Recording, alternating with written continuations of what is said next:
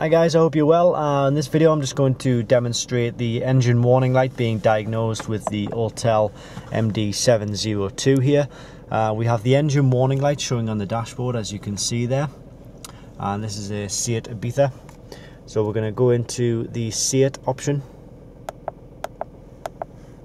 and see if we can get the engine warning light diagnosed. Incidentally, you can get this kit just by clicking the link directly below this video.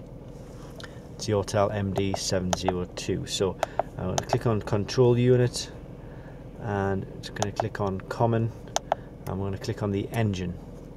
It's the engine warning light that's showing. So you would click the engine option if you had either the engine warning light, which we have, or on the other side there is an EPC light which can come on as well. Okay, so we're going to read the fault codes. We've got fault code 16804, and it's got catalyst system bank 1, efficiency below threshold, P0420, static, no indication on display. And then we've got 16556, fuel trim system 2 rich, bank 1, and it's P0172. So that indicates it's a problem with bank 1 O2 sensor. So basically all we need to do is get that swapped out, change the O2 sensor over.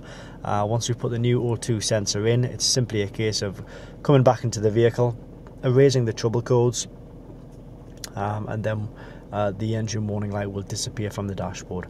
But this is the Autel MD802, which I was telling you, and it is available just by clicking the link directly below this video, or it is available on our website, which is www.diagnostic-world.com. Thanks for watching this video.